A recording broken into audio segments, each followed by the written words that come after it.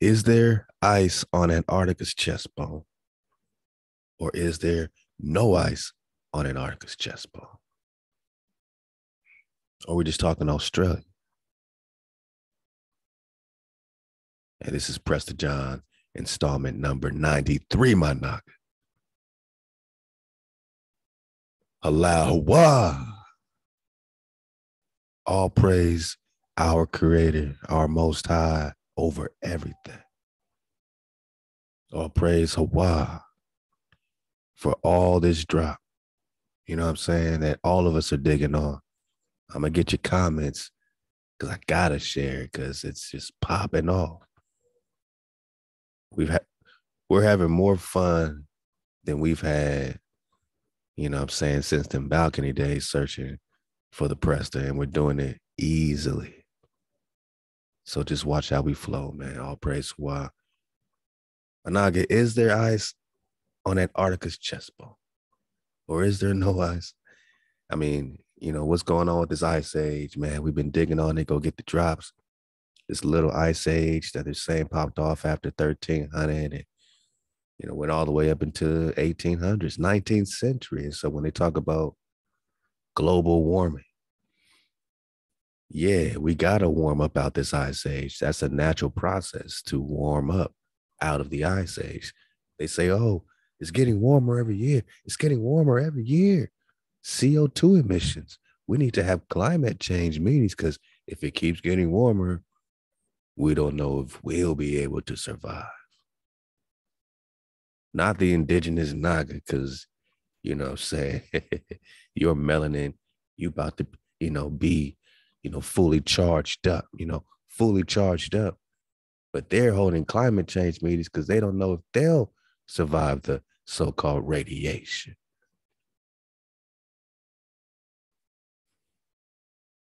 The power of HaWah's luminary that they call the sun, or in the book of Enoch, he just calls it Tomas. All right, man. So Australia's is Antarctica. Just keep that in mind. We're talking Terra del Fuego. That's land of fire, Managi. That's not the land of ice. We ain't talking land of ice. We're talking Fuego. We're talking Australia, man. I'm surfing the wave, man. I'm, you know, just enjoying that map pack with this Antarctica again, Terra del Fuego. I mean, you don't have some super cold climate when you talk Terra del Fuego. Managa, you got land of fire, land of dragons, however you want to say it. It got froze over. Like, did they put a spell on all our dragons, man? Freeze them over for a time. They always show that stuff in Transformers and Metatron. Megatron comes out of nowhere after being frozen. You know, it's some hyper, whatever chamber, hyperbaric chamber, or under the ocean ice shells, and then he pops back up. We talked suspended animation with Prester John. This map is from 1520, man. And there ain't no cap on Antarctica's chest bone, is all we say. Yeah, man. No cap.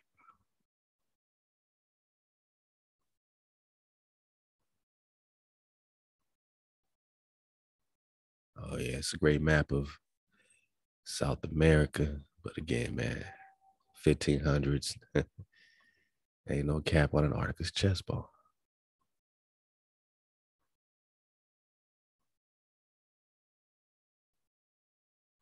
No cap, man.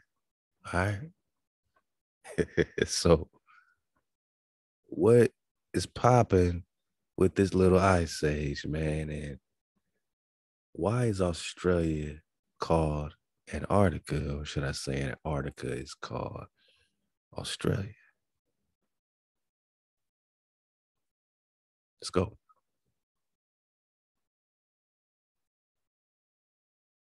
Originally, it was applied to the South Polar region. I'm talking about the name Australia. In Wikipedia, we're reading. Originally, it was applied to the South Polar continent, or sixth continent, now known as Antarctica. The name is shortened form of Terra Australis, which was one of the names given to the imagined landmass that was thought to surround the South Pole or surround the whole entire Earth plane, or at least our Earth pond.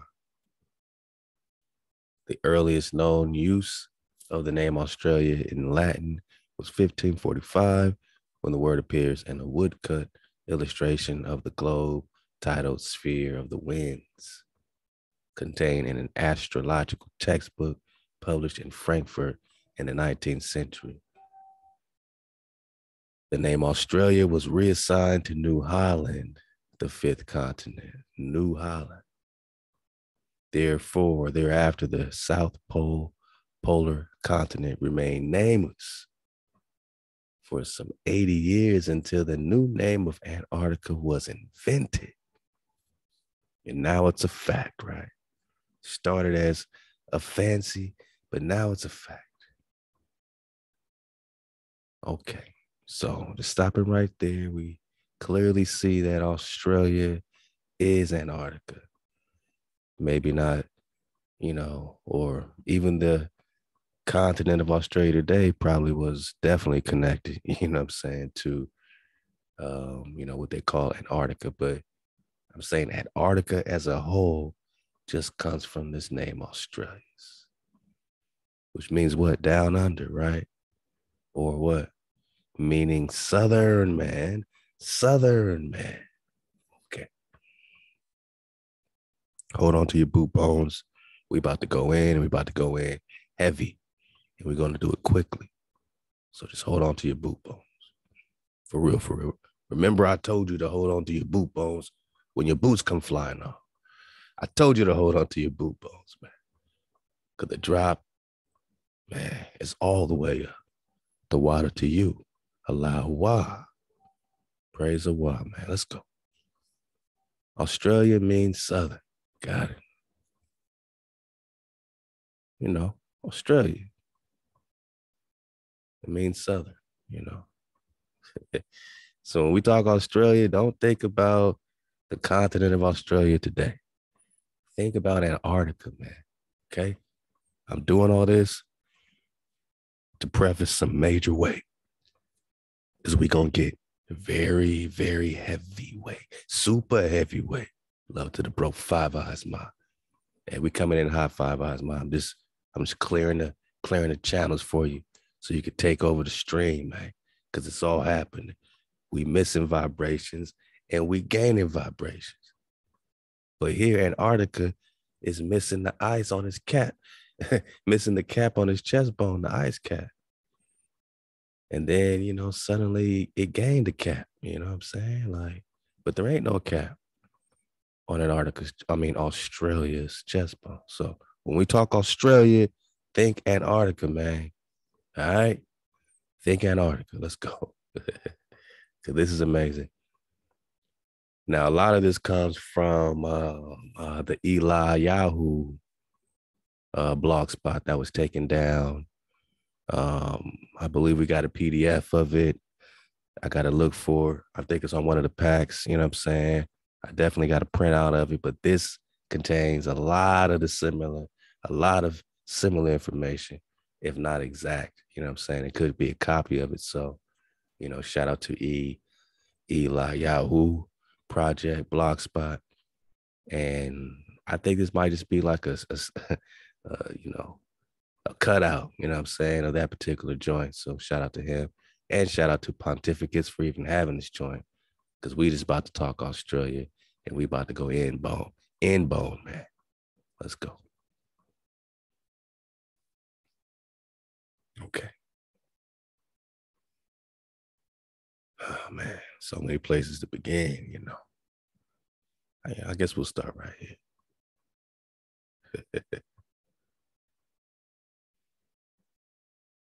All right. Portuguese sailors first sighted Antarctica in 1488 which was about 40 years before the ice covered Antarctica.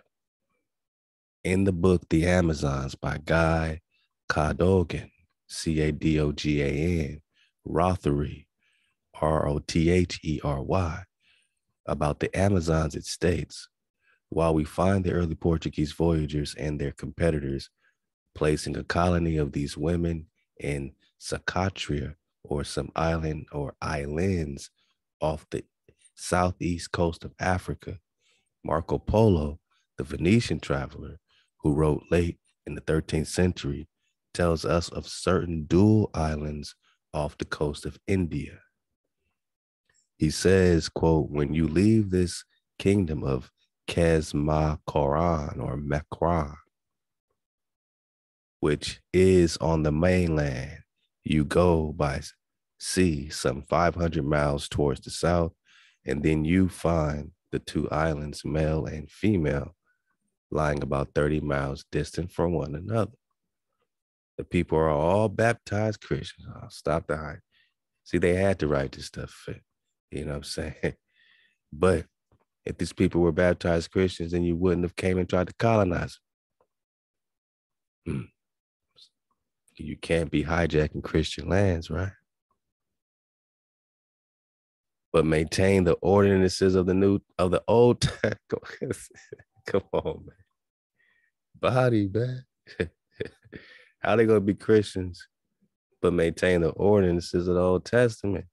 When the Christians ain't keeping the Shabbat, no power before they power. That means they ain't calling on no JC, man. Praise JC, man. Son is the Father, man. They ain't doing that. They maintain the code of the Tanakh. So whatever these Christians you're calling them, maybe we're back to talking about Nestorians, but let's go. Thus, when their wives are with child, they never go near them till their confinement, and for 40 days thereafter. In the island, however, which is called Male, dwell the men alone, without their wives or any other women. Oh man, that's called Rikers Island, man. You know what I'm saying? Every year when the month of March arrives, the men all set out for the other island and tarry there for 3 months. Now, this kind of reminds me a little bit of the Prester flow, how he and Queen Sheba will come together, just to pop off, you know what I'm saying? So we're talking Khalifa. We're going to talk Khalifa, but let's go. So when the month of March arrives, the men all set out for the other island and tarry there for 3 months, to wit, March, April, May, dwelling there, their wives for that space. At the end of those 3 months, they return to their own island and pursue their husbandry and trade for another 9 months. So whatever they training at, they train, and then they come hang with their wives for 3 months and they go back. As for the children which their wives bear them, if they be girls, they abide with their mothers, but if they're boys, their mothers bring them up till they are 14 and then send them to their fathers. Such is the custom of the two islands. We're talking Amazons. We're talking Australia. And remember, Australia is Antarctica. Okay? Because Australia means southern. Let's go. Originally, it was applied to the South Polar Continent. We're talking Australia. Originally applied to the South Polar Continent. We're just talking Australia, boss. Now known as Antarctica. But we're just talking Australia, boss. Okay? Let's go. So this is, again, a takeoff for like Sheba, Solomon, you know what I'm saying? And how these high Amazon queens are popping off. You know what I mean? Let's go. Let's go. Because I've been looking for this high Amazon queen link, because I got to link in the high Amazon queen. We're talking our queens and our aguas, you know what I mean? Consistently in this Prester flow. Consistently, man, because it's all connected. When we talk King David, we got to talk Lady ThaWaDa. You know what I'm saying? Let's go. Let's go, man. I think we're seeing clearly. Let's go, man.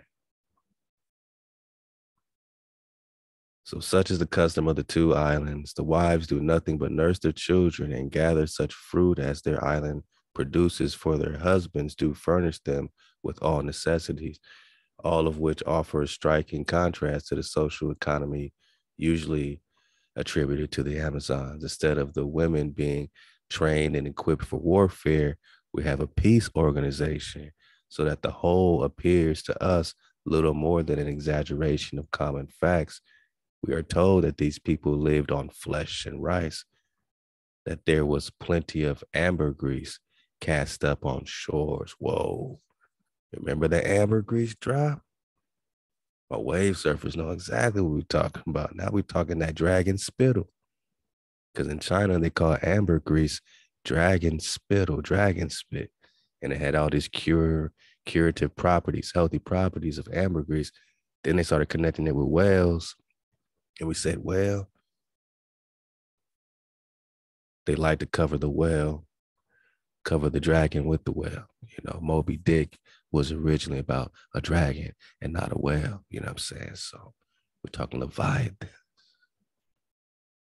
But let's go. So they had the ambergris dragon spittle, and that the men were excellent fishers. Moreover, they that dwelt in islands far from the mainland, now under such conditions as these in a small community, the men would probably be away from home at regular seasons for months together, pursuing their avocations of rice cultivation, fishing, and barter. And then the home island would be populated chiefly, if not entirely, by women and children.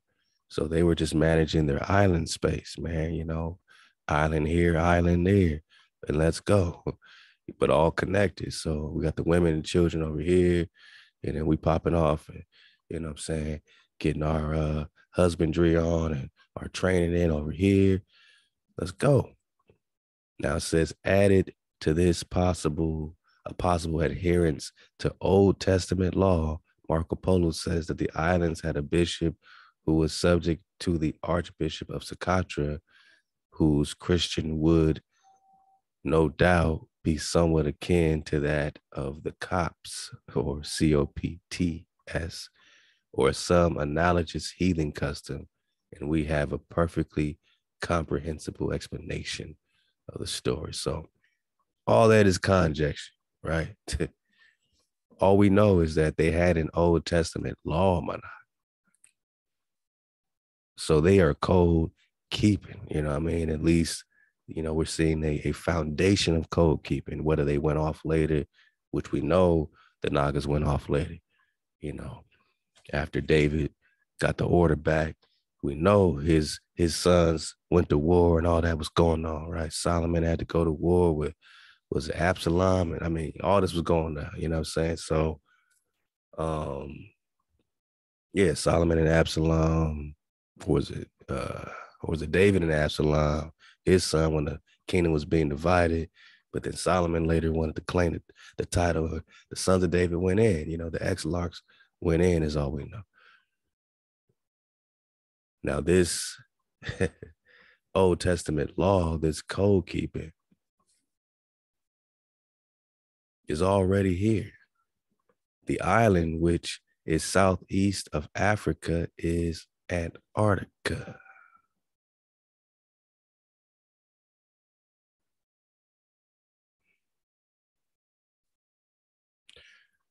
Was it from here that Palomi Tommy originally came via Australia and the east to Europe and Spain? Whoa.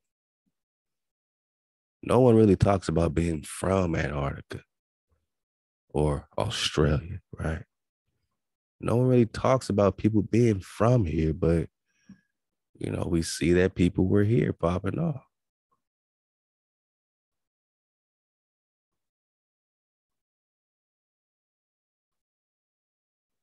We see that it was popping off in Antarctica or Australia, right? So let's go. Was Palomi or Tami originally came via Australia? Was she originally from Australia and the east to Europe and Spain, the islands south of India, 500 miles would seem to be where the Maldives are today. The Chagos Island may be where the island of Scotia, with its Jewish Christians, but they don't want to say Hebrew Israelites, right? So indigenous Khans, right? It would seem that the population of Scotia moved to the present islands of Socotra off the coast of Africa and part of Yemen. It would seem that the RO or O mitochondrial DNA of the Amazon queens is to this day found among the women of this island. It would seem that these Amazon islands are a colony from Antarctica. Now we about to talk little ice age. I brought it up for a reason. Because as soon as we start talking about little ice age, things start to connect, man. Global warming is just the end of an ice age. And the ice age wasn't so little if it froze over Antarctica, man. You're gonna have to drop that little title. Call it big boy ice age, man. You know what I'm saying? Because it froze Antarctica, Jack. Because there wasn't no cap on Antarctica's chest bone. I mean, we're just talking about Australia or Terra del Fuego. There was no cap on Antarctica's chest bone. Now they just call Amazon Islands a colony from Antarctica, which brings up this mother country, type of vibe, you know what I'm saying? Or, a connection, that, might be what all these vortexes are really popping off about.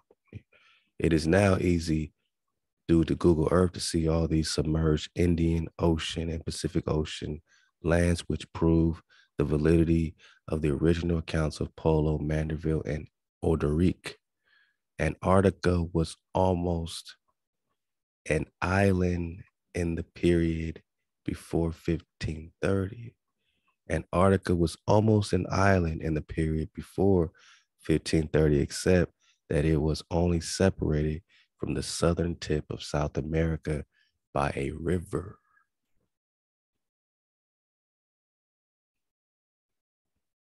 It would seem that the Amazon men lived on the South American side of the river and the women on the Antarctica. Whoa.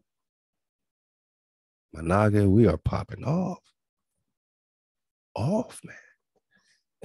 Should I say we popping on? We popping on, man. We coming back online, you know what I'm saying? Because, whoa, okay.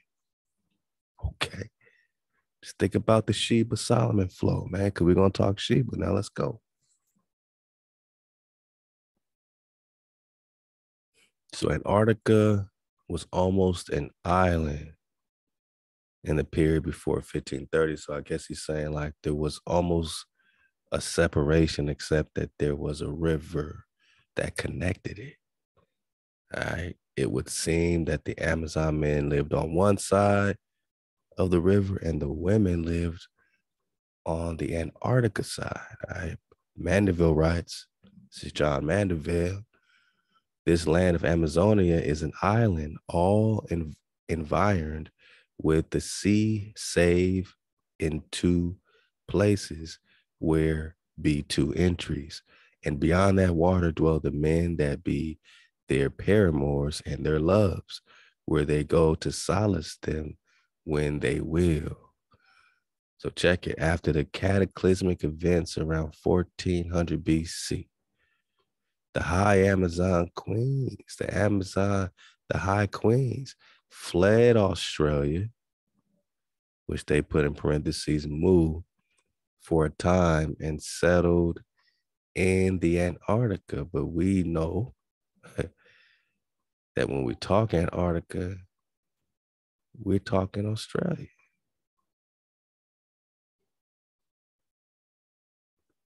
So they didn't have to flee out of Australia. They're just trying to, they can't, you know what I mean? They're giving you a lot of clues, you know, but you're going to have to, you know what I mean, get these maps out, you know what I'm saying? Shalom. So, you know, what they call Antarctica today was Australia. All right, the whole thing, man. Let's go. Going quickly, let's go. So the legendary priestesses of Diana. Now you get into the high queens, and now you're getting into the Wonder Woman vibe of the Amazon. So you're connecting the Antarctica with the Amazon high queen with the Wonder Woman, both of them named Diana. Huh.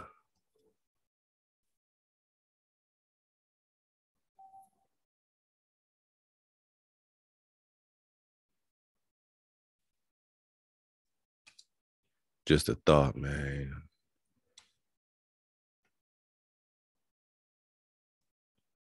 Just a thought.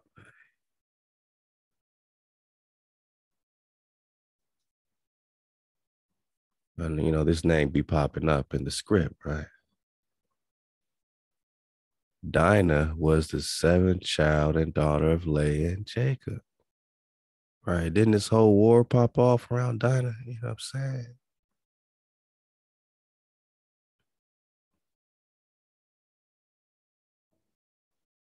This her name means judged or vindicated.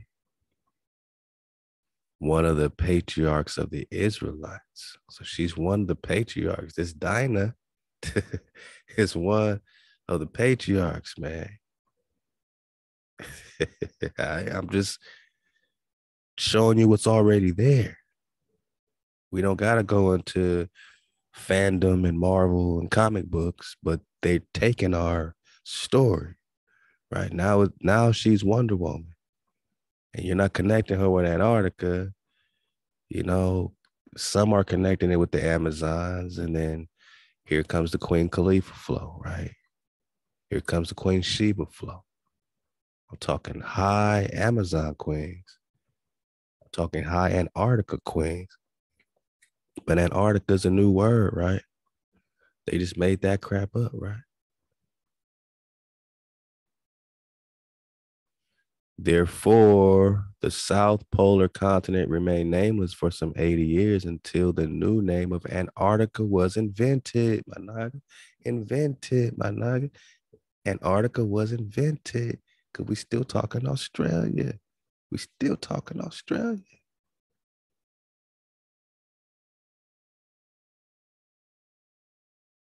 You know what I'm saying? This ain't no play. All right, all right. So Dinah is one of the, you know, patriarchs, right? She's the sister of Judah, right? She's the sister of Benjamin and Levi, right? She's the sister. She's one of the sisters of these 12, you know, tribes. You know what I'm saying? I mean, she's one of the sisters, but we don't hear a lot about her. But there's this whole situation about her being raped. And is that you know, metaphor for something else? But in this story, they go they go get that vindication. You know what I'm saying? The bros team up in superhero fashion, you know what I'm saying, and pop off on the whole city. You know what I mean? So go get that drop. But I just wanted to confirm that when they talk Dinah, we're talking Dinah. Diana. Dinah.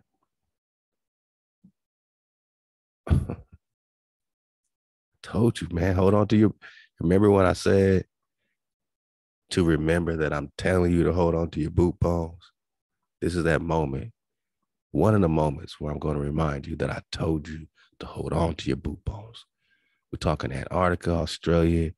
We're about to go into Joshua and just, you know, connect some stuff, man. You know, talk about, you know, whooping up on these hijacks and why the hijack might be so mad and what kind of spells are going on with these harmonics, with this temple of harmonics. What's going on between this? What's going on between the so-called Little Ice Age? One of my Nagas left a comment that big holy mountain of harmonics is, in a sense, a giant harp, whether control, manipulation, geoengineer, whatever. You know what I mean? Just the technology has already been here for weather manipulation. But let's go. I told you, hold on to your boot bone. We just popping off. Prester 93.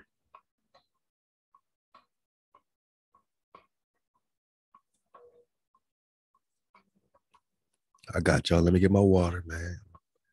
About to do some good reading on your head bone, on your ear bone.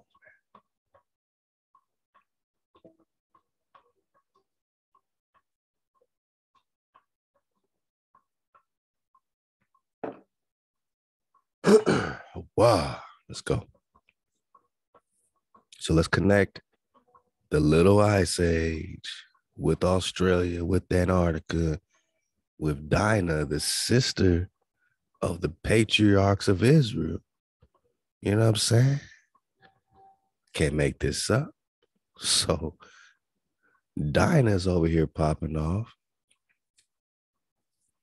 After the cataclysmic events around 1400 BC, the High Queens fled Australia, moved for a time, settled in Antarctica, which is, really like going from, one area to another area of Australia. You know what I'm saying? It's all Australia. It's no ice. It ain't no ice. All right. It ain't no ice. The legendary priestesses of Diana. So these are the priestesses of Dinah, all right, who came from the island in their ships in the events of 1530 AD. The last of the High Queens of Antarctica fled with some survivors back to Australia under the leadership of Queen Dini. All right, Dini. Interesting, right? So they went from 1400 BC to when some cataclysms going on, and they fled from Australia to Antarctica. Okay, or they say move. So that's still not talking about the Australian continent specifically as today. Move. Now you're talking about Lemuria. You're talking about a big, giant continent, not the little Australia today. So they fled from Mu. They fled from ancient Mu, in the Pacific, to Antarctica. Remember, we got that Terra Sancta drop that had the Holy Land, Terra Sancta, written right there in Antarctica, man. So just keep all that in play. Keep it all in play. Because why would it say Holy Land in Antarctica if there wasn't some, holiness going on? You know what I'm saying? So Dinah came from this island, and the priestesses of Dinah came to this island in their ships in the events of 1530. All right, so now we got this ice age popping off, another cataclysm. All right, so they went from cataclysm to cataclysm. The last of the High Queens of Antarctica fled with some survivors back to Australia under their leadership of Queen Dini. Rothery writes, Sir John Mandeville, who looms large in the company of quaint raconteurs, wrote of the Amazons as of an existing nation in his day, and says, among a plethora of other things, that they kept the lost 10 tribes of Israel shut up in a valley surrounded by mountains. Well, now we're talking about the San Banyan River and being beyond that river, you know what I'm saying? It was protecting, or it was exiling, 10 of the tribes, or, however many tribes were being in exile beyond the San Banyan. So when they say that there was a river connecting, Antarctica, with South America, is that the connecting river? Are we just talking the San Benyon?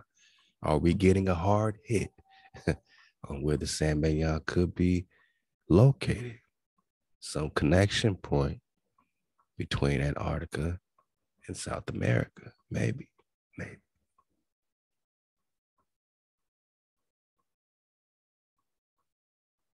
Okay.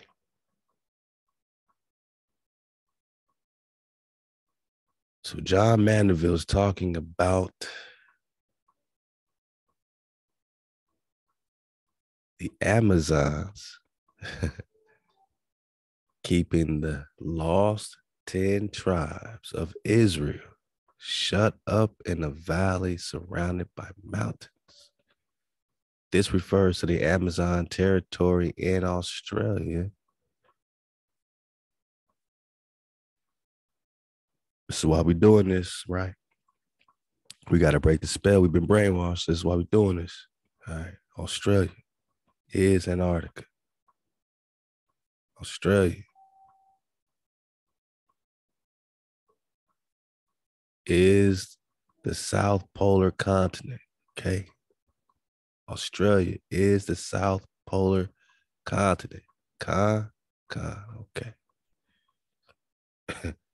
This refers to the Amazon territory in Australia, Antarctica,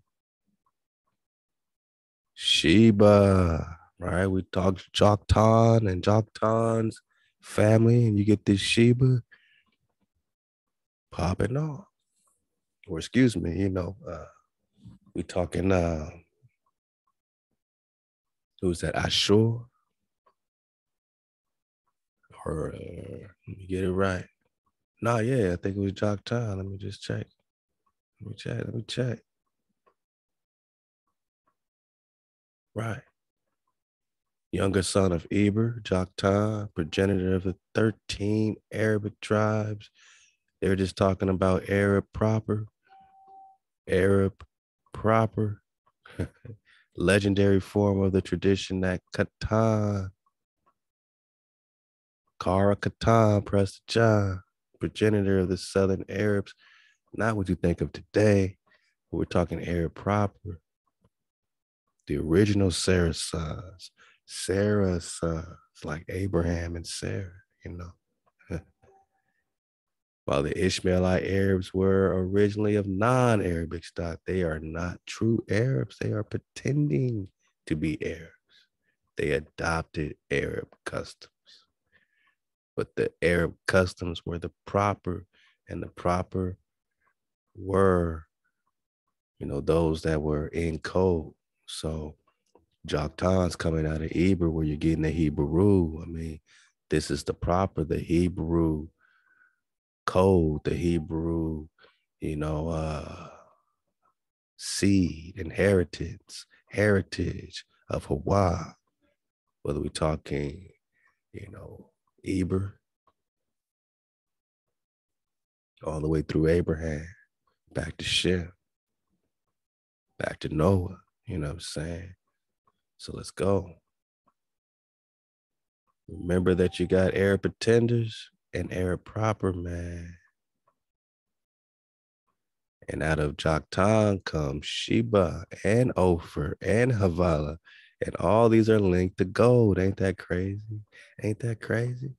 But Joktan, man, you're just talking Yucatan, Mexico, back to the California gold, all that in between. So these are hard hits, man, as to what we're talking about and where we're at. And we cashing nothing but receipts, man. All right. We're talking Dinah, which is one of the 12 lost tribes, one of the 12, she's the sister that they've, went to war for, man, that they love. So this refers to the Amazon territory in Antarctica, Sheba, Thebes, right? This is where you're getting the Thebes, and they also connect with Heber. Well, we know that Heber is her granddaddy, you know what I'm saying? Another group of Amazons had left Australia with the tribes of Manasseh, Dan, Reuben, and there are accounts. So left Australia with the tribes of Manasseh, Dan, and Reuben, my nigga. I know. We're going to wrap our head bone around it. I know. So they are already positioned in Antarctica, which is why that, you know what I mean,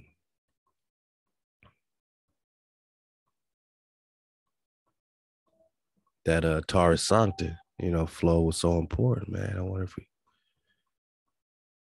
get over here right quick. Oh, yeah.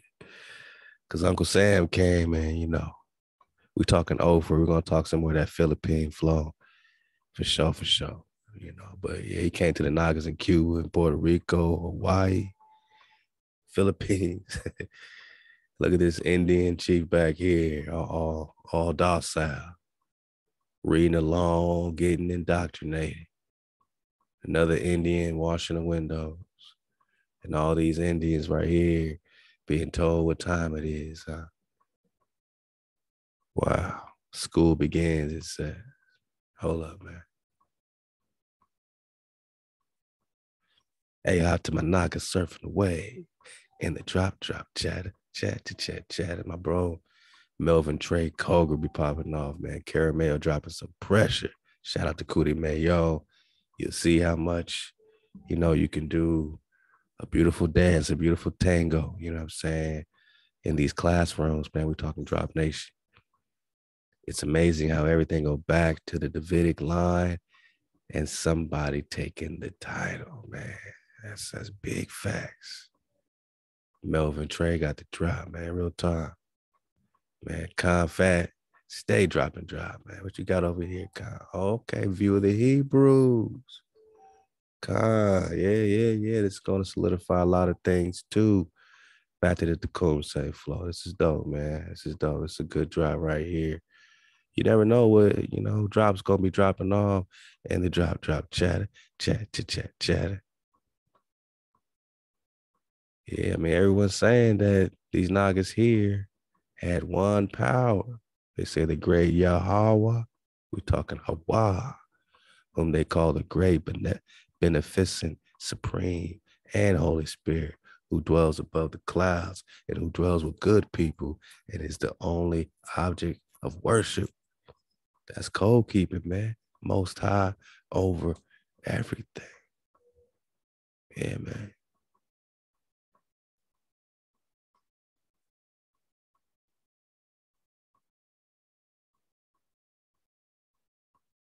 He speaks of a preacher's being among the Indians at the South before the American Revolution and beginning to inform them that there is a God who created all things, upon which they indignantly replied, "Go about your business, you fool. Do not we know there is a God as well as you?"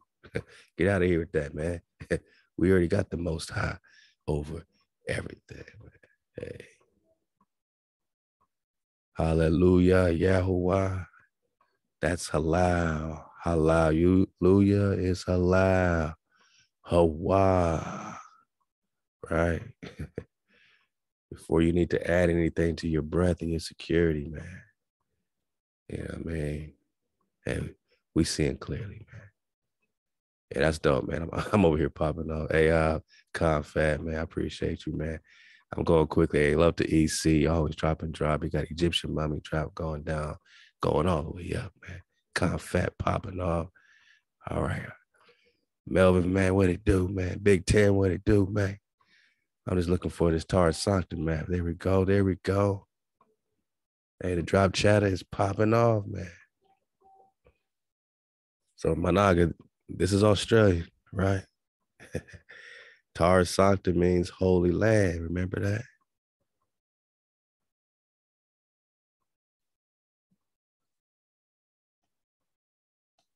So when they talk to Taurus Sancta, they got retreats in Israel today. You got everything happening.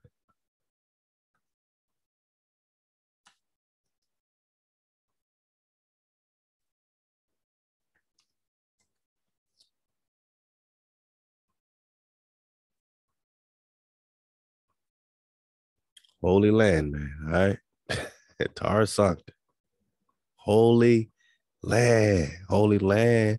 The region where most biblical events took place. Now, this is stretching my mind bone, man, as I'm digging on it, because why in the world would Tara Sancta be in Antarctica? Antarctica's a new word they just invented. Why in the world would Tara Sancta, man,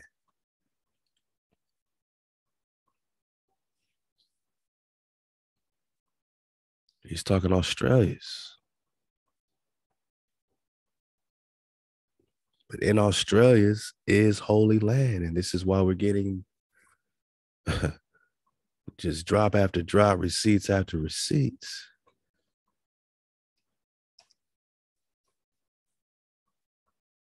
That Tara Sancta, holy land, is already here. That they're renaming it, but it's already here. And look how big it is. Look how big it is, right? I mean, Africa, Tara Sancta. So when they say you got to come from Africa, you Negro, you say, what about Tara Sancta? What about Australia's, right? Shout out to my Aboriginal Khans in Australia. What about Tara Sancta? Because all this is Australia's. Phoenicia. We seen it all down here. And we got gateways that push right through. And there's no cap on Antarctica's chest bone, but let go. Khan. So Tara Sancta, Holy Land, Australia, Antarctica, same thing. Tara Sancta, Holy Land, Australia, Antarctica, same thing. And when they say that there's a river that connects Australia's with South America, this must be a situation right around here. But where is it today? Man, let's go. I mean, how many people just walk over to Antarctica from Chile? You know what I'm saying? But at one time in 1607, it was connected. Is this where the San Benito River?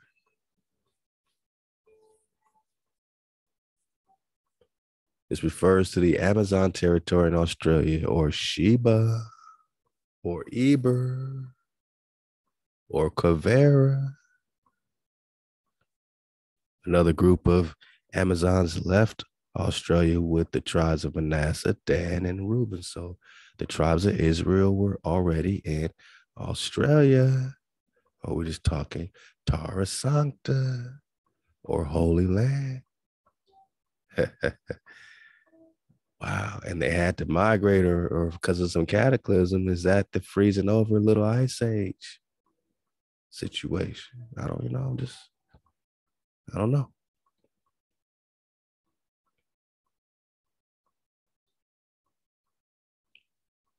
And there are accounts of these warrior women in the 17th and 18th centuries in the Caucasus and other places. Franciscan friar Orderic also writes of Australia, which he visits around 1318. After visiting Ceylon, Ceylon, he traveled east across the river to the kingdom of Manse, where he also refers to as India or another India. Come on, man. Here we go. Right. Here we go. Another India. Prester John is the king of three Indias, right? So this was the Manassite kingdom in northern Australia, Antarctica. He would later describe the inland kingdom of Gadi or Caudi, Caudi. Man, so, let's just get it from here, man. I mean, you see what we're dealing with.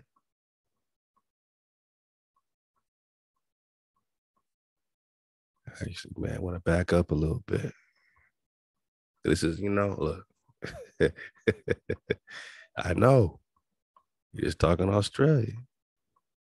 pre-ice though, right? They got a date 1530, which correlates, with a lot of these 1500s maps with no ice. They're saying that these people got ordinances of the Old Testament in Antarctica, and then we got a Tar Sancta Holy Land popping off in Antarctica. Okay, we're going quickly, but let's go.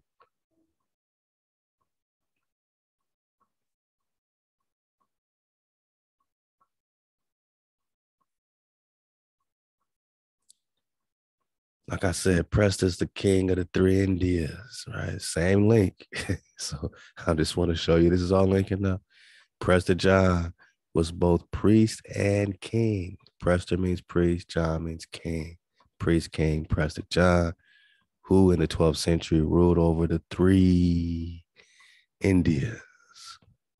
The first India was the place today we call India, Malabar, Bharat, and many lands to its north, both west and east. The second was the East Indies or Indonesia. And they don't know, man, because clearly they don't know. You know what I'm saying? Because they're gonna say one India is what we call India today, the other is Indonesia, East Indies, and the third India was the Great Australia. So we know that that's Antarctica. So we know what they're probably really looking like. Three Indias is like North America, South America, Antarctica flow. You know what I'm saying? Like, all vortex flow. You know what I'm saying? All vortex flow.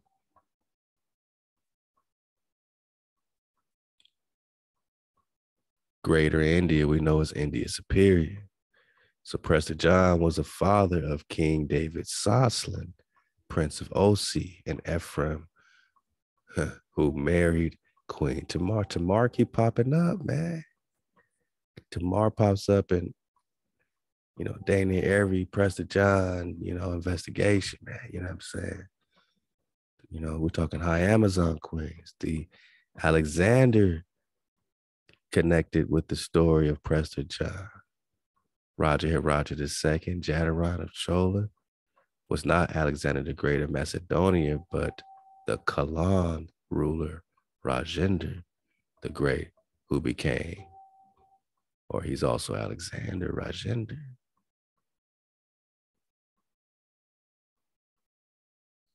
Okay, hold up.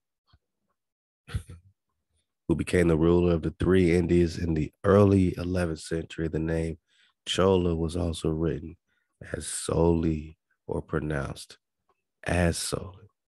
And if you look up David Soslan back in that Genie doc, Soslan. We got to dig on that Soslan title, man. Genie, man. Chola. Let's go. Pops right up for you. Exilarch. That means these are the Israelite Khans, man, during Babylonian captivity.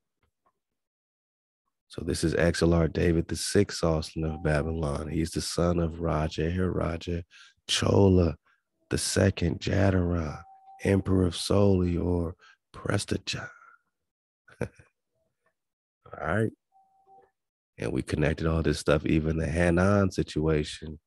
He's also called Canaan with a C. So we said, choose your Canaan, because, not all Canaans are the same. He's also will be called Canaan as the son of Prester. So we have duplicity again.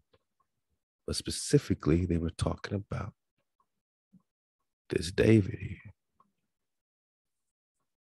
He's the father of Hasdai, and he's the brother of Solomon the First, king of Telmes, and Hanan, king of Tahama. These are Hebrew Nagas, man. And his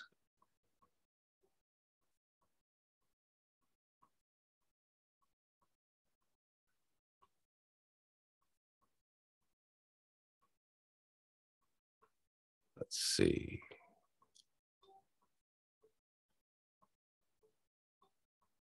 Let's check out Solomon. So he's the husband of Labana, Lemba, Queen of Rubani, right? So this brings us to the Rubani Gadis and Manis, man. She's the wife of Solomon, Queen of Rubani, Gadi, and Mani, or Reuben, Gad, and Manasseh, or, you know what I'm saying, over these tribes, right? Okay. So we're back to the high Amazon queens. So back to the Sheba Solomon flow. This could also be a title for Sheba, Limbu, Queen of Rubati, Gadi, and Mani.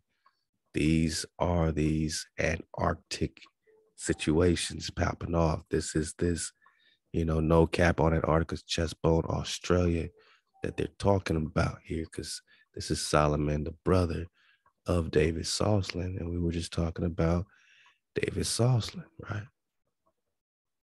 Prester John was the father of King David Soslan, just like here, where his father is Prester John. Let's go. I mean, we're going real smooth into this, man. You see how we flow? Prince of OC and Ephraim. So whether it's Rubati, Gadi, and Mani, or Reuben, Gad, and Manasseh, you see all this 12 tribes flow. And the Alexander story, love to Aquatai, connecting that Copenhagen. We're going to get back on that Copen situation because, that's connected back to the Joktan flow. I'm saying, like, this is how fun it is right now to be surfing the wave, man. We just got so much happening. This Copen flow. Joktan's people, his descendants, has given from Mesha. Ain't there some type of Mesha, Stone Moab situation going on, right? So, dwelling from Kofin, an Indian river, and in part of Asia adjoining it. So we got a whole coffin flow that Aquatai brought out. You know what I'm saying? That also connects to this coffin campaign. They just brought up Alexander over there, right? Right. But we're connecting it all here because we're talking Afghan, man. Afghan, Khyber, which is Khyber, which is Eber. They want to bring it to Pakistan, but nah, man. We right here in America, and India is superior because Afghan is the son of Jeremiah, and Jeremiah is the son of King Saul and served in the court of David. This is why Alexander needed to capture a number of fortresses controlled by the local tribes. We're just talking Kofin, right?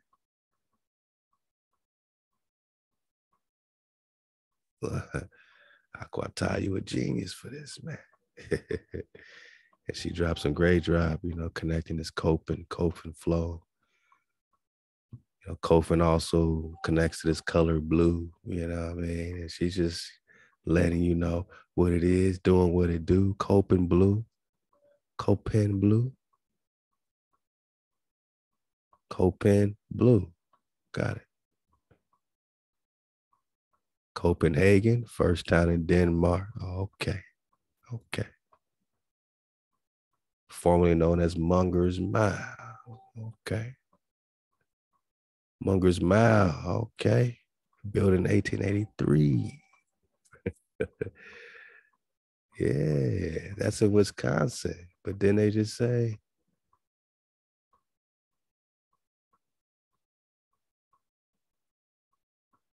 Copenhagen is a town in Denmark and is northwest of Lowville. But it was formerly known as Munger's Mile. But Munger's Mile is on the Wisconsin River. So we keep bringing it right back here. They keep talking about blue, Copen blue. And there's a Blue River tributary. Let's get it bigger.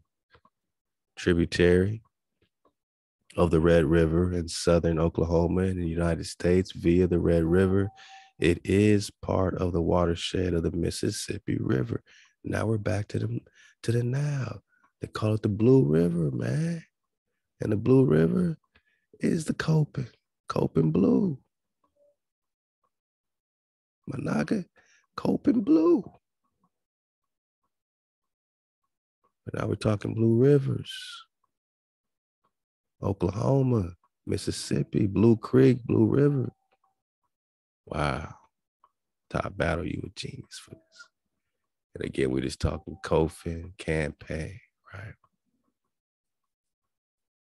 Because Joktan was dwelling from Coffin, an Indian River or Blue River. ThaWaDa, you a genius for this. So we're just talking Katan, like the Kara Kata.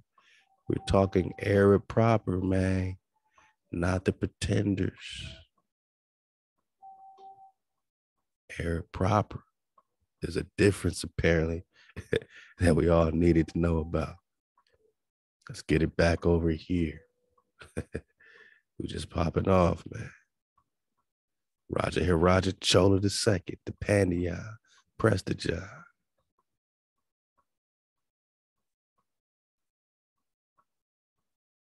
They're bringing up Alexander the Great. Aguatai is dropping that this Coffin campaign is happening right here. And now you can connect to Alexander, not of Macedonia, but of Cologne. Ruler Rajender is Alexander, the Great, who became ruler of the three Indies in the early 11th century. The name Chola is also written as Soli, like Solomon. Chola is Sola or Soli. Whoa. Okay. So the widespread influence of Christianity in India is often hidden in histories of India. The Krishna story is an Hinduized version of the Christ story, which was used as a way to encourage Christians to return to Hinduism in a Christian or Krishna form. The so-called Vaishnavism and Jainism often covers over a Christian movement. The Christianity of Prester John was a form of Nestorian Christianity. And Nestorian refers to an old king renowned for wise counsel, right?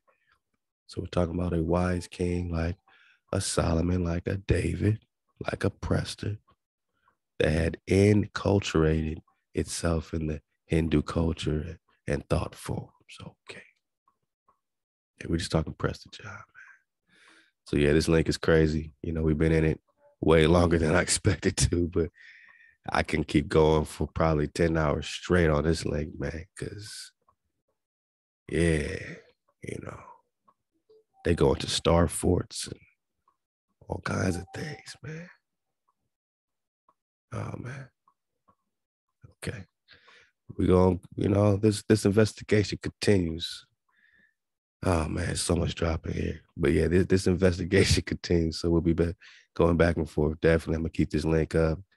And it's going to be dropped, you know, right there on top of the links for Prester 93. You know what I'm saying? I'm just over here just enjoying the flow with you, man.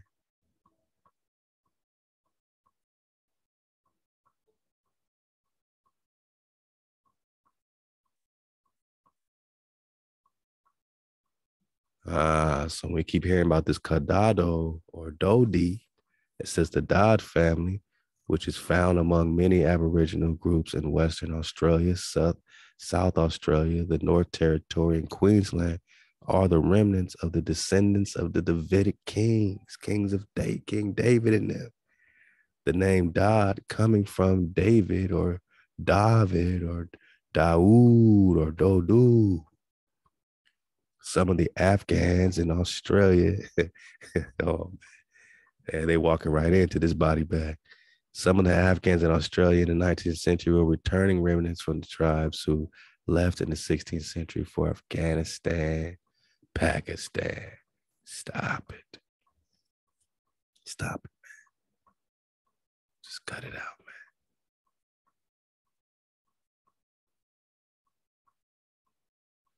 Just fall back for a minute, man. Because we know, according to the medieval empire of the Israelites, this is a $1,000 book. We got the PDF for you. We've been dropping it like, you know, like volcano fire, you know what I'm saying? According to the legend, the rulers of Afghanistan are the descendants of the ancient Israelites. Okay, so when they talk Afghanistan, they're still talking Israel because that's not the real Afghanistan. All right. Afghan has nothing to do with the Middle East, so-called. We're talking Israelites from the tribe of Benjamin. It is extremely revealing that this assertion was expressed only in the 17th century. That is, after the breakup of the empire of the birth of Islam. So this is after the breakup of the empire, the Hebrew empire, and the birth of Islam. So ain't it funny that in the 16th century, during this ice age, while they are migrating on over here, right? we're breaking up and they're being born.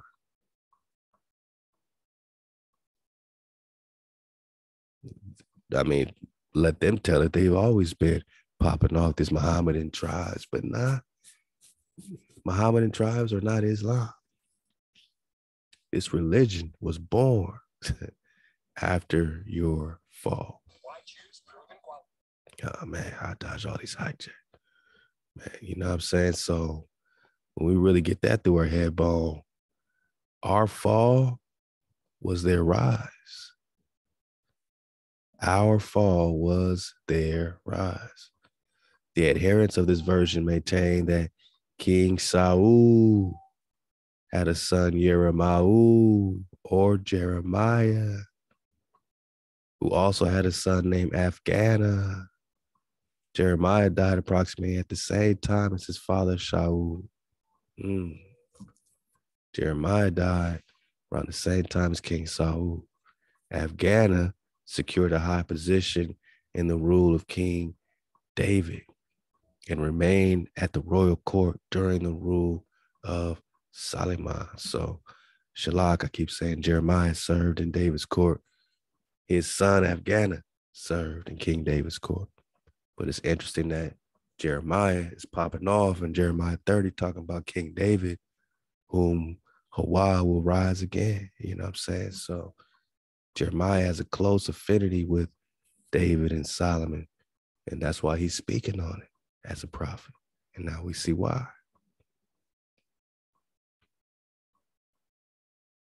We were talking about this Gurkhan and Jurchen. For hundreds of years later, during the troubles in Israel, the Afghana family resettled in the province of Gur, now the center of Afghanistan.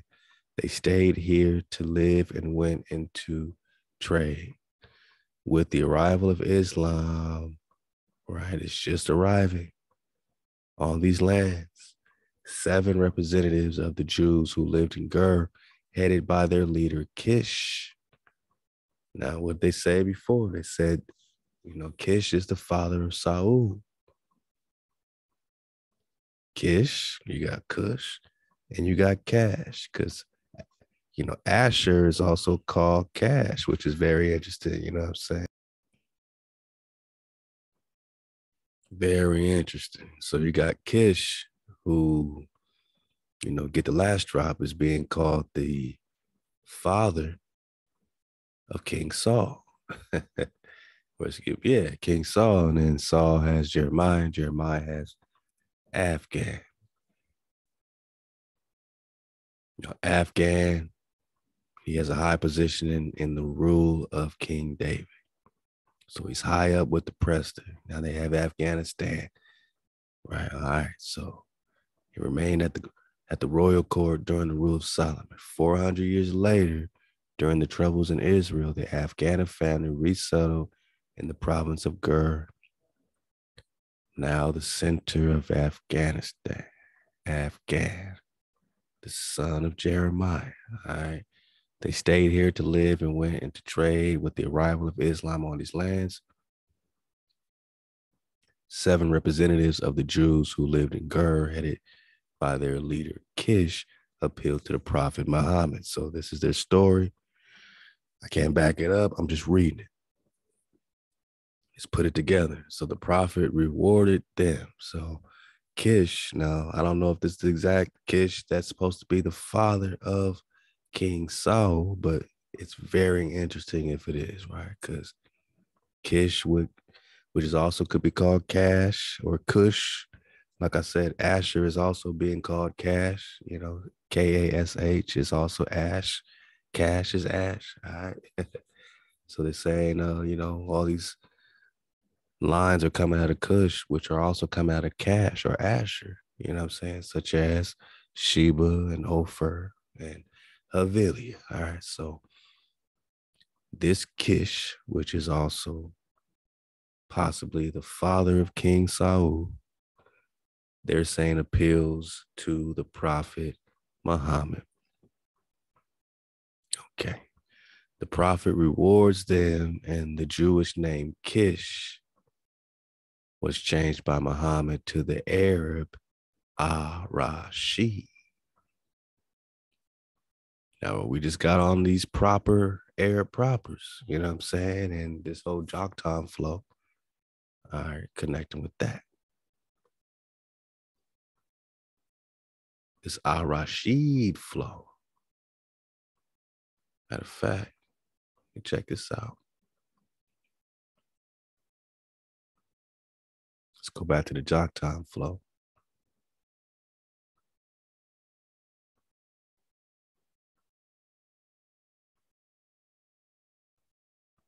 And when they, talking about that gur, it's also this Jur, Jurhum.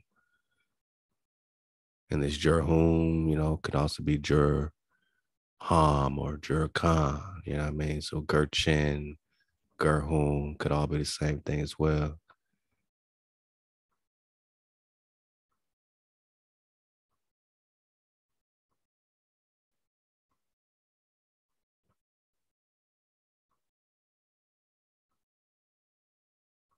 And remember, they say that, with these Mongols or these great ones, Joktan's descendants migrated eastward, suggested that Joktan is the progenitor, the father of these Mongols, these great ones, including East Asians and the indigenous peoples of America, with the Yucatan Peninsula as supposedly being named after Joktan. All right, I'm just connecting some of this Joktan flow, man. Let's go. I mean, you see how this is, right? Because we were just talking about Davids and Dodis and Dodas, but they keep talking Afghan on us, man. That's why we had to bring up Afghan, right? Afghana in the, court of King David and in the royal court of Solomon. So this Afghan, was a very, very high figure, right in the loins, basically, of David and Solomon, right in the loins, you know what I'm saying, of these, tribes coming straight out with the code, right in the loins of the code keepers. So what we're seeing is the remnant, man, of so much of this flow, you know what I mean, that has already been here, is already protected. You know what I'm saying? They're just now finding it. They're just now finding us. And we just now popping off. So Kish's name was changed to Arab al-Rashid. Afterwards, Arab al-Rashid received instructions to spread Islam among his people. Now, I can't confirm or deny that King Saul, was coming out of this, Arab al-Rashid flow, you know what I'm saying? But we know that wouldn't make sense if Saul's son is Jeremiah, the Hebrew prophet, prophesying about David returning, and his son Afghana is in the royal court during the rule of Solomon. So, something ain't adding up, but Arab al-Rashid definitely is a hard hit for us to really research thoroughly and find out who these Arab propers are. When we hear about Arab proper, and this whole Afghan flow connects directly to it. When we hear about Arab proper, man, the Arab proper connected with the Katan, right? Joktan. who's coming out of Eber directly, Eberu. We're talking Sheba and Ophir, right? And Haveli. Let's go. Let's go. And we got pretenders that are not of this Arab stock. So we're just talking about the Arab al-Rashid flow. And is this the Arab proper flow? So just keep all that in mind. Let's keep it flowing. Yeah, man. So, yeah, this link right here is just going in bone, on all these things. I want to just take it right. I mean, because I can keep going on this link. And I will, I will. Oh, man. Cause you know what? Hold up, man. I just saw some more.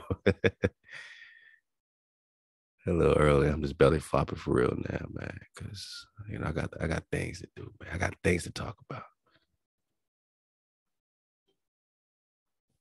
David Rubini, all right, is another connection, just like David Slauson. Heard about the Benjamite ruled kingdom in Afghanistan. They just belly flop right to the drop. That we just got this drop. Why would there be a Benjamite ruled kingdom in Afghanistan, my naga? Maybe. Because you're talking to tribe of Benjamin, ancient Israelites, rulers in Afghanistan. The rulers of Afghanistan are the descendants of the ancient tribe of Benjamin. They just got that through King Saul and Jeremiah, man, which, Afghan is popping off out of, right? So we're talking about the Benjamite ruled kingdom of Afghanistan. So this link is connecting everything we're talking about, man. And he made an alliance with them, and the remnants of his people moved into Asia. Which one? And they nominally at least embraced the Muslim faith. And here we go again with this Mohammedan, hijack. You know what I'm saying? Hijacking the children of Israel, man. Like, it's always about the embracing this Muslim faith, right? It's always about converting. Muhammad, gave him his name, changed his name to Al-Rashid. Talking Kish, the father of Saul. Is this why Israel had to get this course correction, had to get David, anointed Khan? You know what I'm saying? We're talking Arab proper, though. And this is back to the Joshua flow, how, we kept going off into their powers. We're going to get it quickly. The ancestors of the Khazars, tribes of Manasseh, Kabars, Khazars, and Benjamin had earlier left the southern continent, in the 3rd century AD, along with the Naphtalites and the Kedarites from Kedarites. Didn't we say before that Kedar with a C would just be cedar? Yeah. So Kedar City would just be Cedar City, but with a hard K, it's Kedar. Got it. Let's go. That's all we need to know about that. All right. Oh, man.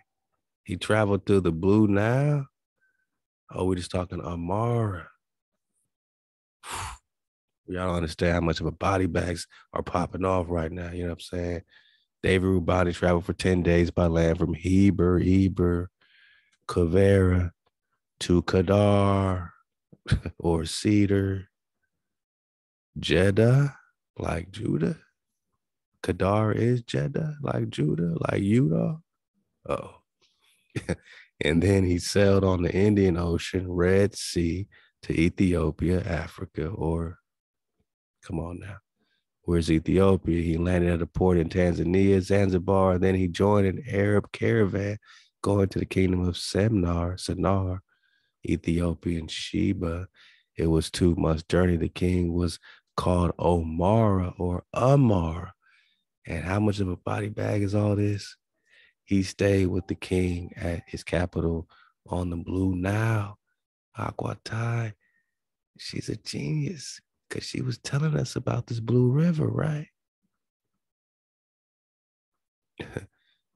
The Blue River, right?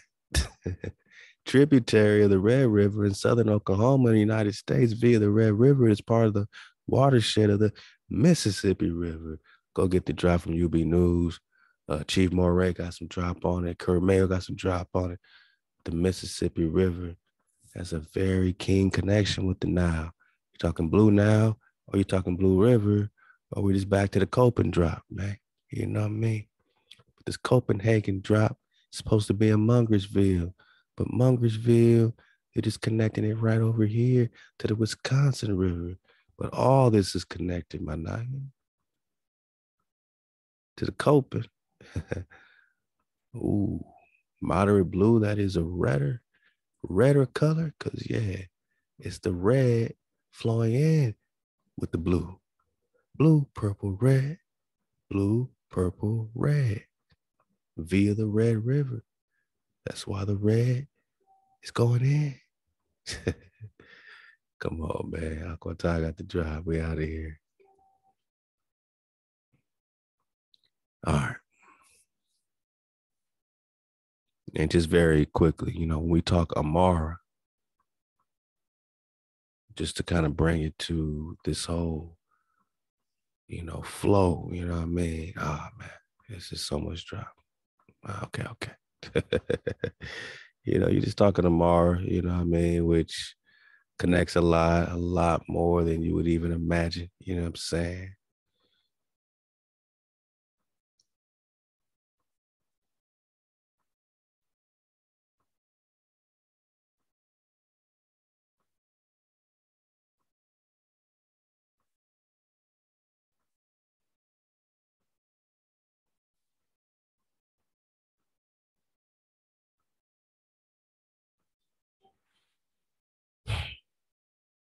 You see, Sodom and Gomorrah is Sodom and Amorah,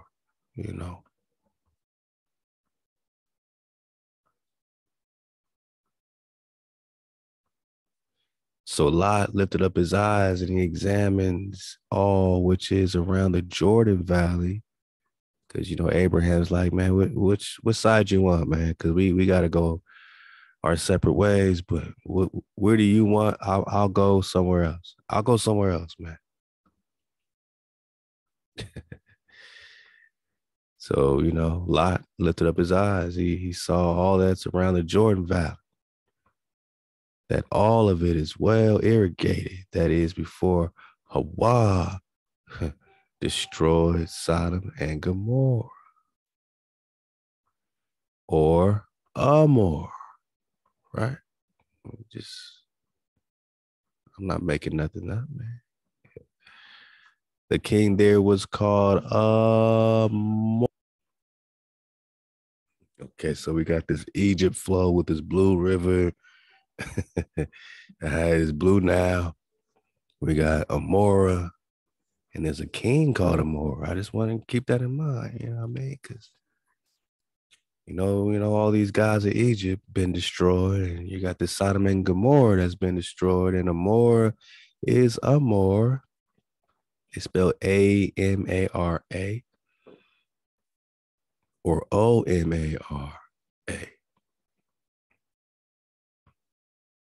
Okay, so HaWah destroyed Sodom and Gomorrah. Okay, all right.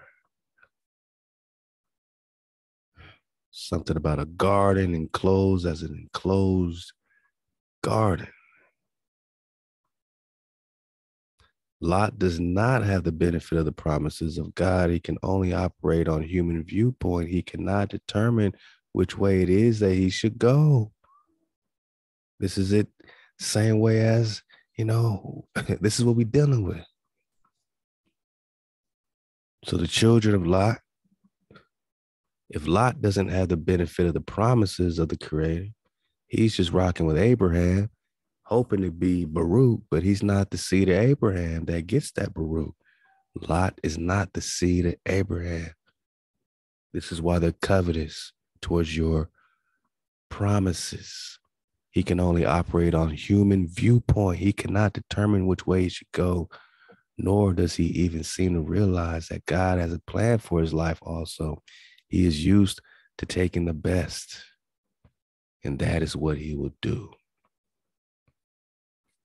It is obvious that this area is much nicer than it was several centuries later during Joshua's time, after which some scholars allege that Genesis was written. Some scholars allege that Genesis was written during Joshua's time. Keep that in mind. This portion of the Jordan River was absolutely desolate. The antithesis of the description given in this verse. It would make no sense for an author to make up the story like this when everyone during and after Joshua's day could see that this land was barren. Since that time, however, in the 19th and 20th centuries, archaeologists have shown that there were several populous cities in this area previous to Joshua's time for centuries, since it is highly unlikely that cities would be founded in a barren desert. This would fit with Abraham's description, which he gives there in his writings. So they're talking Joshua, which is going to lead us perfectly into talking Joshua right now. We're just talking, Sodom and Gomorrah, and just for kicks, man. Gomorrah is Amorah. Say it with me. Body bag for the illusion, because you're talking about a king over here named Amorah or Amorah or Omri.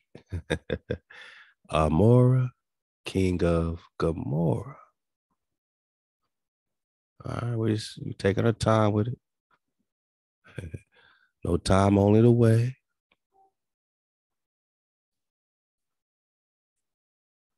Because you also have Omri and Israelite. Interesting, huh?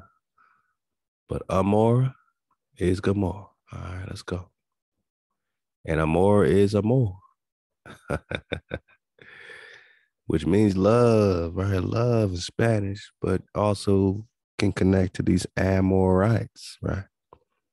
Okay, let's go. Strong's Hebrew concordance. Yeah, man.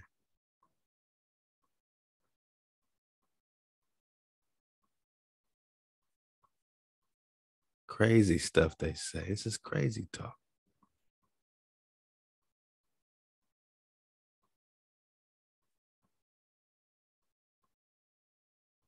Oh, they got Adama, Adama. Okay.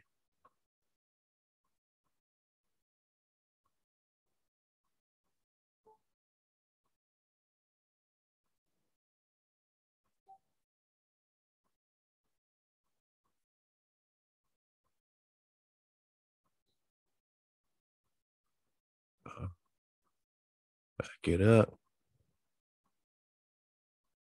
So you got Omri right next to Amorah. That's interesting. What's that king got to do with it, huh? Amorah, a ruined heap, right? So when you talk Gomorrah, it's just like Atlantis, man, all over again, right? It's a heap of destruction after these dragons done burn it down. I mean, this is the bombing of Sodom and Gomorrah, Amorah, by dragon fire. This is what we talking about, boss. Amorah, Amor. Sodom and Gomorrah has a lot more to do with Amor. Amorah. Amorite. Amor. Let's go. Interesting translation here. You got the sons of Ham, Cush, Mitzrayim. All right, let's just get down to it.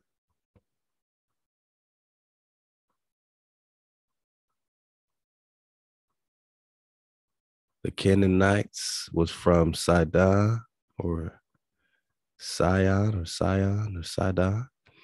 As you go towards Gerar, as far as Azah, as you go towards Sodom and Amor, right? So I'm just getting multiple witnesses that you drop that G.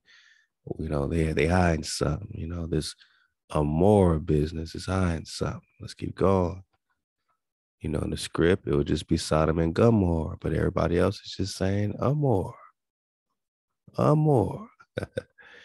It's interesting stuff, man, from the Indian news. They're talking about India over there, but in comparison, might want to do some contrasting with this. This is while Colonel Rowcroft remains at Amora, where he has had to repel another attack from the Belwa rebels.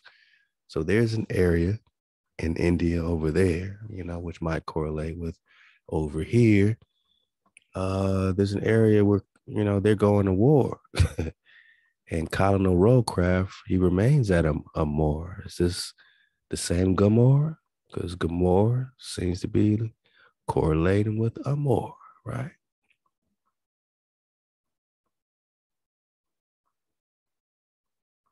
Okay.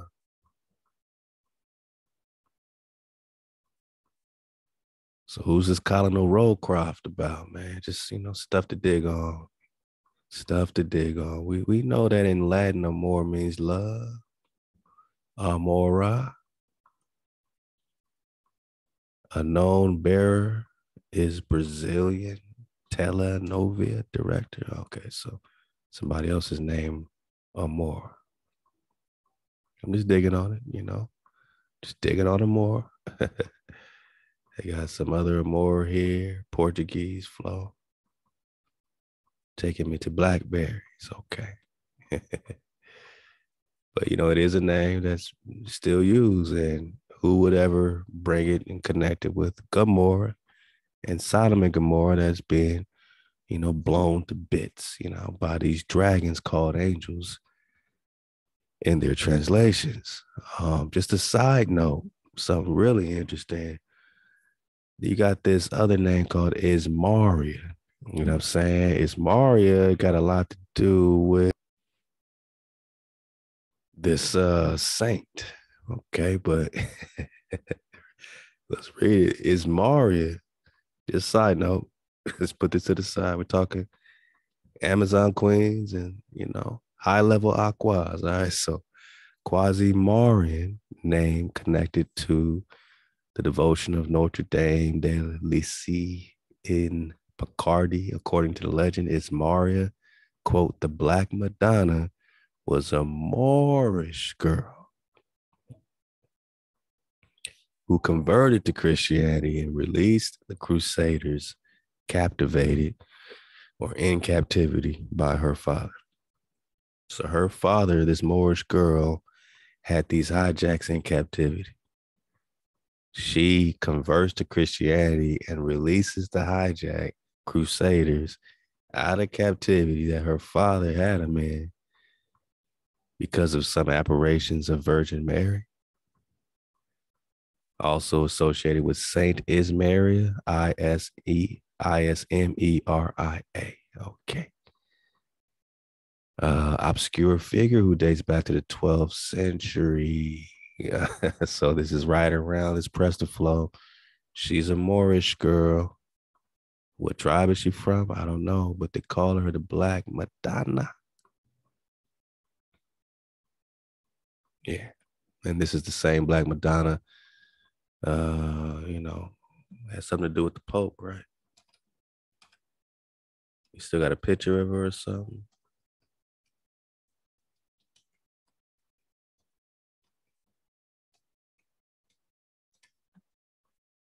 Yep. Yep. I love the Horace Butler. He also connects this Black Madonna because, the Pope is still paying obeisance to this Black Madonna. You know what I'm saying? This ain't no play. She's all over the place, right? So Horace Butler has a connection between her and Sarah Cali, like Khalifa. Sarah Cali supposedly is either the son of, they try to say she's or the daughter of JC, but she could be the daughter of Joshua. This could be a situation where Joshua has a daughter, named Cali. And is that the connection, with Khalifa and Joshua and Moshe and this whole flow? You know what I'm saying? So does Joshua have a daughter, and is that who they're venerating as the Black Madonna? That's just a side note, but let's go. Because a lot is popping off, as you see. As you see, we're talking about the Moorish girl, right? 12th century. Okay, that's 1100s. This whole colonial roadcraft situation, the field force moved out at 1:30 a.m., took up a position and formed line a little to the west of the village of Amora and our camp. When the bugle calls of the enemy were soon heard, and there something lines seen overlapping our flanks. So they're going to war in this Amora Gomorrah situation. But, it's just, they got this whole Amora on the map over there. It's kind of small and fuzzy, but it's right there. You can also dig on the Amorim. All right. So these Amorim, according to ancient Jewish history, jewishvirtuallibrary.org, refers to scholars in the land of Israel and Babylon who succeeded the Tanaim. Remember the Tanaim and Tanins? Bring it back to the dragon or the jackal, but which one, right? And preceded in Babylonia the Savarim or Gianni. Now this Gian love to Templar ever read. Gian is also John, right? These Giannim probably have some John connection as well. The more we dig on it, because you're still in the 12th, 13th century. You're talking Yaakov, pride of Jacob. Whoa. See, this is opening up a whole nother situation, man. This is opening up a whole nother situation, man. I'm just belly flopping, man. I'm just, we keyed in right now because they got to keep coming back to King David, man. Moshe, Hasherah. So John is John. This is still Prester John flow. John means king, man. Let's go. Savarim still connects with that Sephar, Sephardim, all this, man. Remember, Sephar, I believe, is also the brother of, no. It was one of the lands that Joktan's connected to. Sephar, is that what it was? There we go. Sephardim, they call it. Sephardim. Right. We're just talking Kofin, right? Blue River, Nile River. Let's go. So along with this Amora, you got the Amorim, is what we're saying. And how does this connect to this whole Sodom and Gomorrah flow, the Amorim? You know what I'm saying? I mean, I'm just bringing it up. We're going to talk more on it. We're taking our time. Having heard that the Muhammad Hussein was occupying the neighboring village of Amorah or Amora in great force, Major Cox resolved to attack her. So now we're talking about the history of the Indian revolt and the expeditions to Persia, China by George Dodd. Okay. So again, this Amora is a place, and it's a place, whether they're putting it in India here or India Superior. This document called The American City, Volumes 1-2, has this garden city of Amora situation coming out of nowhere. And they compare it with the slums of Paris. So Paris is a slum, but Amora is a garden city. Is this the same Gomorrah, in the Bible that was destroyed? Different places also named Amora or Gomorrah. 2 places in Ethiopia, Sudan, Portugal, Papua New Guinea, which is interesting, right? You got India and Guyana, or Guinea, Bissau, which is connected back to the Indian flow as well.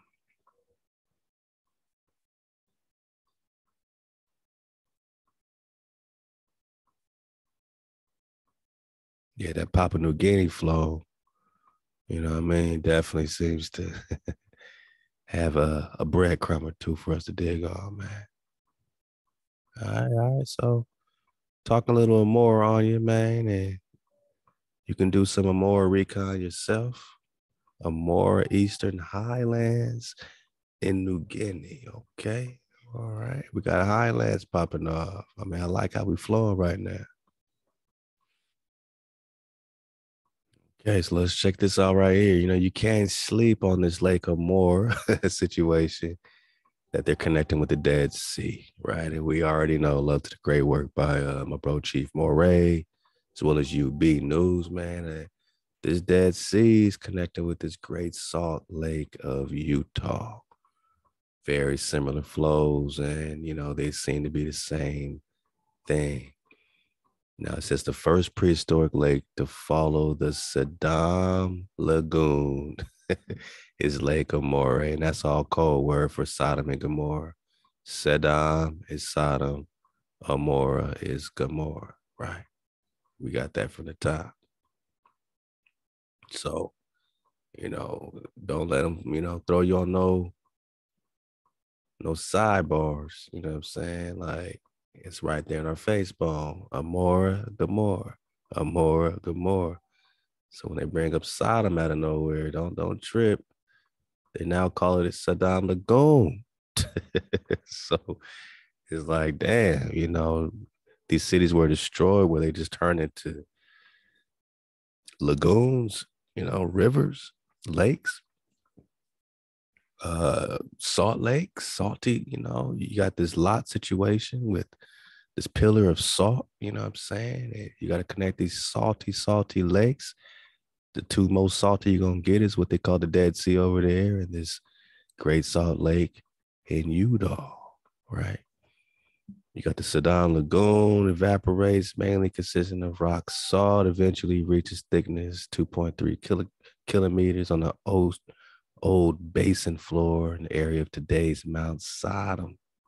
We're talking Sodom and Gomorrah. Then you got Lake Amor, followed by Lake Lasan, and finally by the Dead Sea. So the water levels of salt or salinity of the successive lakes, Amora, Lasan, and Dead Sea have either risen or fallen as an effect of tectonic dropping of the valley bottom or some cataclysm like dragon fire, you know. And due to climate variations, as the climate became more arid, Lake Lasan finally shrank and became saltier, leaving the Dead Sea. So now the Dead Sea, which was Lake Lasan, they want us to believe is the Dead Sea because it just suddenly shrank on a knock. You know what I'm saying? Now it's interesting. The Sodom Lagoon extended at its maximum from the Sea of Galilee. Now watch how this correlates, man, with Utah. And you know, was it recently named these things, or is it these things? All right, to somewhere around the 50-kilometer or 30-mile south of current southern end of Dead Sea, and the subsequent lakes never surpassed this expanse. The Hula Depression was never part of any of these water bodies due to its higher elevation and high threshold from the Khorazim or Kharazim block separating it from the Sea of Galilee basin. So they're, you know, talking about what is now the valley of the Jordan River. Remember, Lot wanted this land, right? All right, it was plentiful, right? Jordan River, Dead Sea, north of Wadi Araba, was repeatedly inundated by waters from the Mediterranean Sea. Now, okay, we're talking Dead Sea. Now let's talk Great Salt Lake in northern Utah. Inland body, the largest inland body of salt lake water in the Western Hemisphere. All right. And one of the most saline inland bodies of water in the world. The lake is fed by the Bear, Weber, and Jordan River. So just like the Dead Sea, it's fed by these same Jordan River. The lake has fluctuating greatly in size depending on the rates of evaporation. All right, let's get it down here. Like the Dead Sea, so they compare it to the Dead Sea, right? Like the Dead Sea, the Great Salt Lake exists within an arid environment an arid environment, and has chemical characteristics similar to that of the oceans. Much of the salinity than the oceans, however, since natural evaporation exceeds the supply of water from the rivers feeding the lake. So they're comparing it with the Dead Sea. You recon Utah's history, and you got this Lake Bonneville, which was like a super lake, almost an ocean, you know what I'm saying? And they're saying that it was originally, just like they said, it dried into the Dead Sea, that it was Lake Bonneville that pretty much dried into what's called the Great Salt Lake today, which was originally way bigger. It says Utah. It says the Great Salt Lake is the largest of the lake remnants of prehistoric freshwater Lake Bonneville, the others being Bear Lake and Utah-Idaho border, on the Utah-Idaho border, and Utah Lake, west of Provo, Utah. Now, Utah Lake is also compared to the Galilee or Sea of Galilee, formed in the Pleistocene epoch 30,000 years ago. Lake Bonneville at high water covered almost 20,000 square miles of present-day western Utah. Just imagine the connectivity with all this water of present-day western Utah, and also extended into modern Nevada and Idaho, man. So this is a huge lake. It seems more biblical because it's way bigger than the Dead Sea, this Great Salt Lake. The Mormons settled in 1847 on their promised land, or our promised land, on the nearby site of Salt Lake City, brought the region more fully into national awareness. The lake was surveyed in 1850 and 1869, and the last spike of America's first transcontinental railroad was driven near the lake's northeastern shore. All right, so you got this Salt Lake popping off, very, very similar, what I'm saying, to, what is the Sea of Galilee.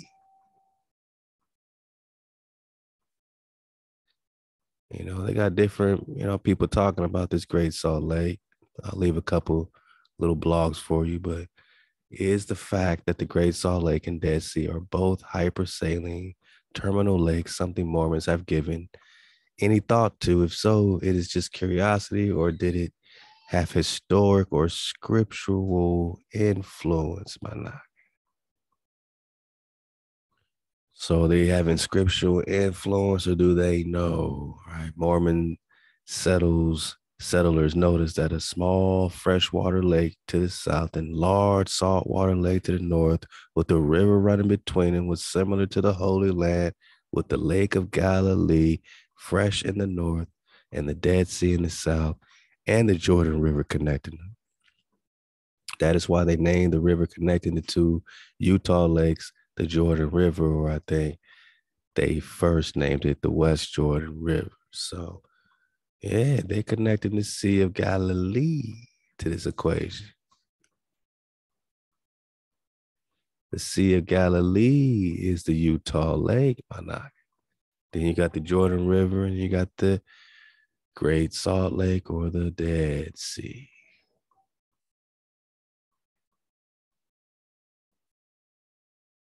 Yeah. Because they declared this is the right place, right? It's unknown whether or not he knew about the River Jordan or the connections between the Dead Sea and the Great Salt Lake. However, it is clear that he was well aware of the prophecies from Isaiah that are repeated and referenced in the Book of Mormon. He will lift up an ensign to the nations from afar. Yeah. It shall come to pass in those days, the mountain of the Lord's house shall be established in the top of the mountains, and shall be exalted above the hills, and all the nations shall flow into it. And many people shall go and say, come you, and let us go up to the mountain of the Lord, to the house of the God of Jacob, and he will teach us his ways. and we will walk in the paths, for out of Zion shall go forth the law and the word of HaWah from Jerusalem. That's Isaiah 2, chapter 2 through 3. So did they just name these rivers, or did they find the rivers?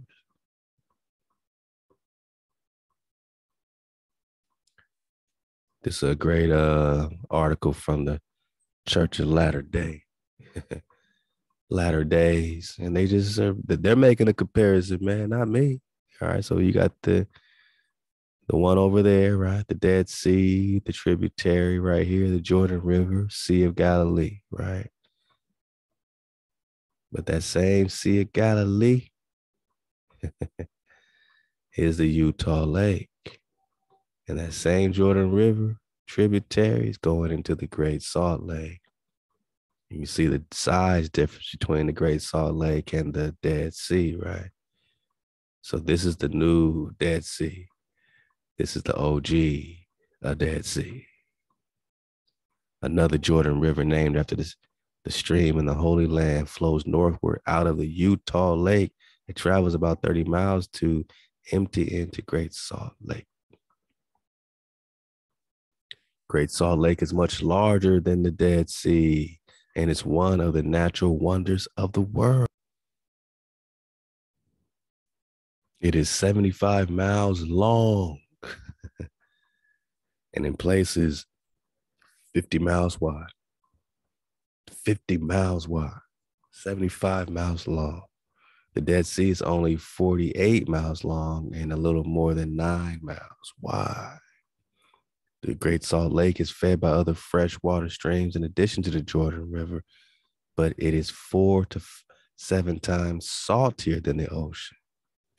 So, you know what I mean? When you look into all this Dead Sea business, you know, they connected with this Sodom and this Gomorrah situation, right? This is what we got at top.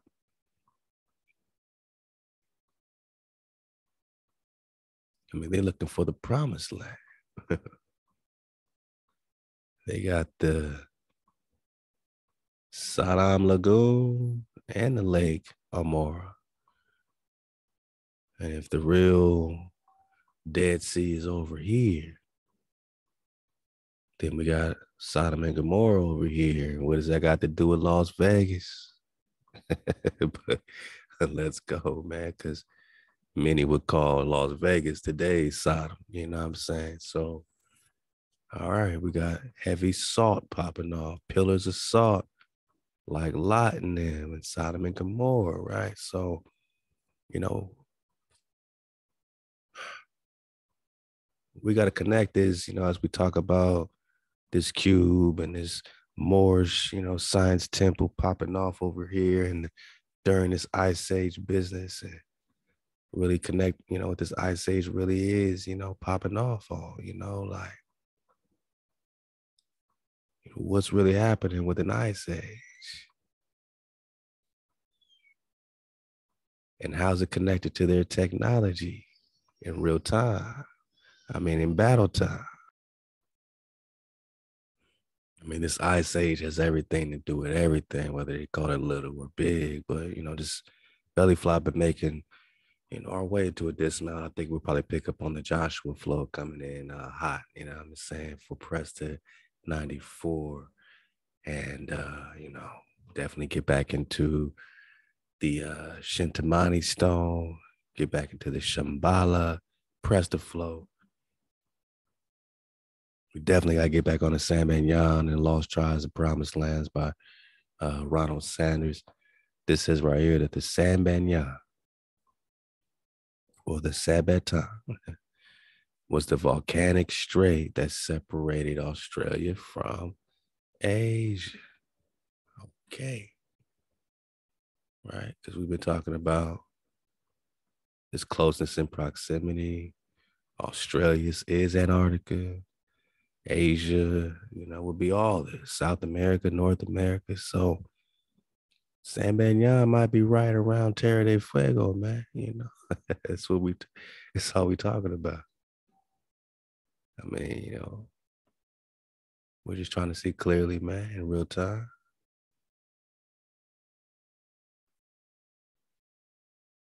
Samoa separates Australia from Asia. Volcanic strait. Okay. It said fire, right? It says this thing lights up into fire during the Sabbath. So it's called the Sabbath River. And you can't cross the Sabbath River on the Sabbath, and it keeps certain tribes exiled or maybe even protected. You know what I mean? So maybe we're still just talking Antarctica, but it says the name of Sabah is in the memory of this volcanic Sabatan Strait or river, Sabenya. While much of the northern Mu had already gone under the water in 535 AD, Ophir, all right, we're still talking Ophir, Joktan, right? Let's go. And the cities of the south still existed, even though the continent may have already been starting to dry up and become more desert-like.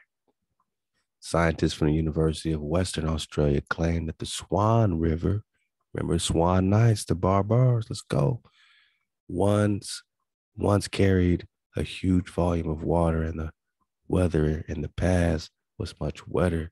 It would seem that some of the coastline of Western Australia may have fallen into the ocean around 535 AD, when a huge heavenly object struck northern Australia and created the Dark Ages. A heavenly object, we're talking a dragon, turned Europe into the Dark Ages, man. Anywhere you belly flop on this document right here is a good place, man. Whether you're talking Davidic kings connected back to Australia, this is all stuff that we got to take our time with, man. I'm just digging on this Ice Age business, man. Little Ice Age business, man. Big Ice Age business. Either way, it's big business because it's changed everything drastically. Cataclysms, recent cataclysms, mini Ice Age, they call it. What do they say caused the mini Ice Age? Let's see. Yeah, man, they're saying mini Ice Age. First, they were talking about the big Ice Age. Now they said mini, right? So let's go. Earlier in the Great Catastrophe, about 535 AD, where two celestial objects hit the Gulf of Carpentaria, north of Australia. Carpentaria, okay. Parts of the coastline sunk in Australia, and much land sunk under the water east of Australia, leaving mainly New Zealand behind and causing the mini ice age in the North Hemisphere, which destroyed the Arthurian Empire. What? We talking David? And sunk the Arthurian island, kingdoms of Lyonesse, southwest of Cornwall, Loch Lane, and all this always comes up, Ireland. Okay. The Dutch ships are the ships of Zebulon. Okay.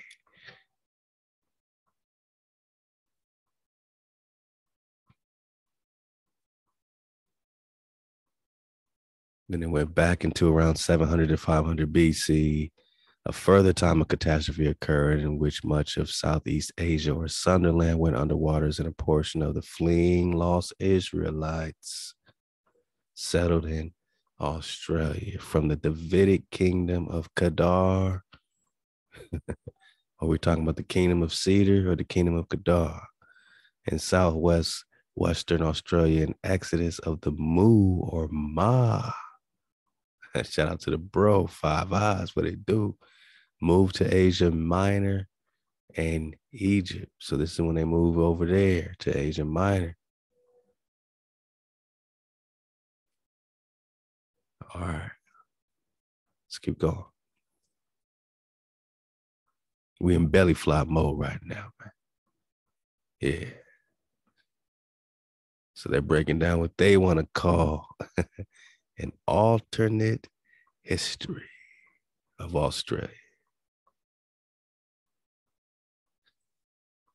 And I mean, I just love that they are touching, on different areas of the investigation, man, whether they're talking ice ages or swans, you know what I'm saying? Whether they're talking Mu, the kingdom of Eber, or Kavera, the city of Kedar, or Cedar City, southwest of Ophir. All right. I mean, my niggas that know, that's all we got to say about that. Then they got the river of Sheba, which is also Thebes, land of Eber, which we know is Kavera. Yeah, I mean, and take your time with this, because we're going to come back and take our time with it for sure, man, because then they go into the Ice Age of Europe, 1500 BC.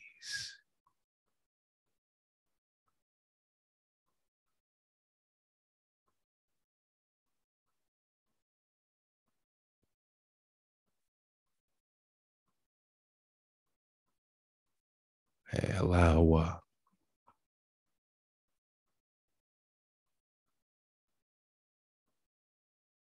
However, these lost Israelites were actually the remnant of the kingdom of Eber.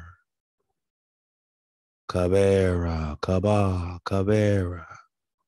Heva, like my boy Tao in the cities of gold. Heva is Eber. Sheba. Let's go. Khalifa flow. We're talking Mumanak. I am David, the son of King Solomon. May the memory of the righteous be for a blessing. Remember, we got this flowing genie where you got Prester, father of Solomon the first.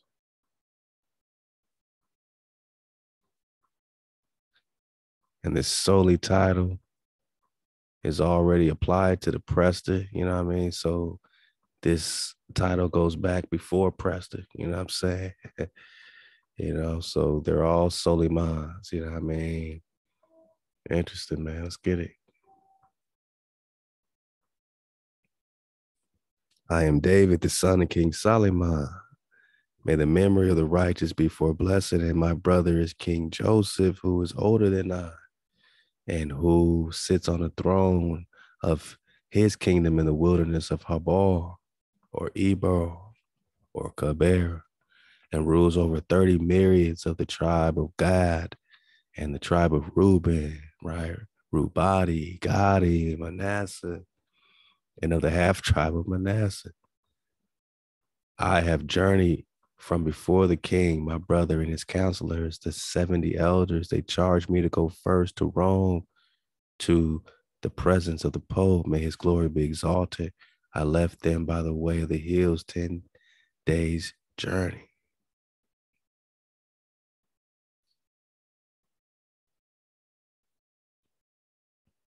This is where he picked up with this Amara business, or Gomorrah business.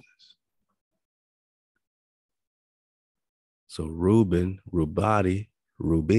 traveled 10 days by land from Eber to Kedar, right? This is what we got. Like I said, I'm doing a super belly flop because I'm not even like 10% into what I wanted to get into, but this is what the Prester flow has always been for us.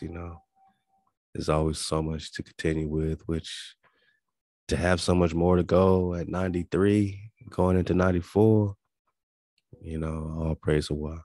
That's all we can say. That we got so much more to go after 93 installments of Prester Job. We got to get on this kingdom of Eber, right?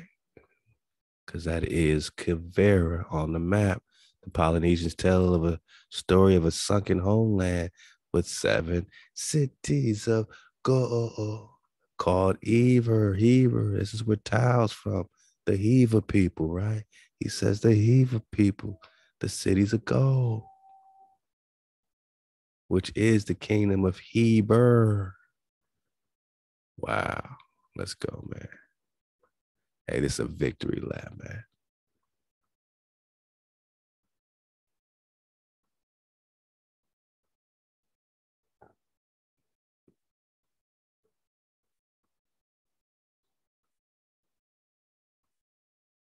Oh, we're back to Jock Time. The Kenites intermarried with the black descendants of Joktan. So make no mistake about Joktan and them, man. These is full-blown Nagas. Let's go. Queens of Rhoda, back to Afghan, Jeremiah Flo. I just want you, just point out these names so you just see it coming over and over again, no matter what. These Davidic kings, the name Da coming from David, Dawood. Some of the Afghans in Australia, right? We got that at the top. 19th century returning remnants from the tribes who left in the 16th century for Afghanistan. And they want to put Pakistan. Oh, the white aboriginals. A pass for Afghans. Stop it. We already know what time it is with Jeremiah in there. Dodu, David, or his grandfather, King Suleiman.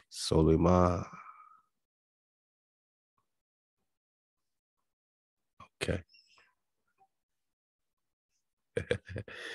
Told y'all when you hear my droplets popping off, man, I took it as far as I can go into the top of the song. It's flapjack season, man. Time to make some flapjacks, but let me try to just get a few more things, man, because, I want to make sure we come in at 94 hot, man.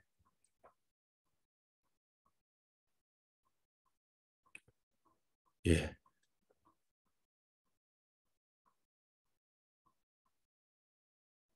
All right. Let's just, we're talking Little Ice Age, right? So at this time that the lands of the Karagulan Plateau were in warm climate, we also have the north coast of Antarctica on a map of 1513, the Perry Reese map. We got this last time. Free of ice. Get the drops, man. I'm going fast. It was seen that the most recently of as the Middle Ages, Antarctica was free of ice. No ice on it. How many witnesses have we got that Antarctica's free of ice, man? We got maps, cartographers, man. We got these documents popping out of everywhere. It would seem that the temperature in this part of the world changed around the same time as the Little Ice Age. Descending on Europe, well, we know that was primarily popping off in America. And they say one of the causes is the European contact and all the, massive descent or decline, in human population, or the indigenous population was declining. All the killing, all the more and more war, all the treaties, and of course the mountain of harmonics, all causing these Little Ice Age. They said a meteor, everything's happening, right? It's all happening. Antarctica became covered with ice. This is after the 1500s, man. So what's really there? At this time, huge tsunamis hit the west and southeast coast of Australia, and many lands sunk into the ocean. What events happened in the southern hemisphere to trigger these events?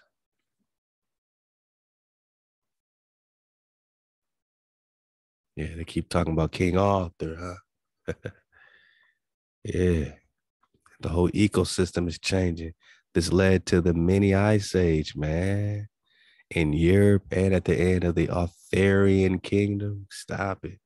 534 AD, the Chinese astronomers saw Mars in the constellation known as King Arthur's Chariot, the Big Dipper in Britain, and King David's Chariot in Ireland.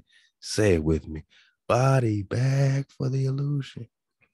King David's Chariot is King Arthur's Chariot, letting you know that they're mimicking the King David history into Arthurian history, creating a false genealogy under this Joffrey of Monmouth. And the Big Dipper is King David's Chariot. Got nothing to do with Orion's belt, man. It's King David's Chariot. The Big Dipper is the Prester's Chariot. So King Arthur's Chariot is the Big Dipper. That is King David's Chariot. God, all right. And all this has to do with this Little Ice Age. It says the Kerguelen Plateau Islands were still above water in the 1280s when Marco Polo visited, and they may have been destroyed and sunk in 1350. And this may have triggered the Little Ice Age and the freezing of all of Antarctica, my nine. I'm not saying it, they saying it. Yeah. So this little ice age ain't really so little if it's freezing all of Antarctica, Con. If all the ice wall was formed at this time, this is a major spell going on, major curse of these beautiful lands. We know it's coming, directly from Hawaii, you know what I mean? But at the same time, is it being also manipulated, by these other powers, moving with permission of the Pharaoh? We ain't gonna let our foot off the neck bone of hijack city. We're gonna come right back in and talk about the Joshua flow, leading into all of this separation, the casting of lots, you know what I'm saying? And everything else. I mean, we got we gonna talk anion. We still got a whole flow to dig on anion. I've been flirting with, man. So, again, they're saying that whatever happened, right? This destroying, this sinking, these islands with Marco Polo visited, it may have been destroyed and sunk in 1350, all right, and have triggered this little ice age. So kind of like Atlantis sinking. And this is why there's no cap on Antarctica's chest bone. Or it may have occurred in 1530, as scientists are still disagreeing about when this little ice age began. So they don't even know. They can't even tell you when it actually popped off. I mean, when did Sodom and Gomorrah popped off? Remember, you got a Amora in New Guinea. Remember that? Okay. All connected, man. All connected to this drop.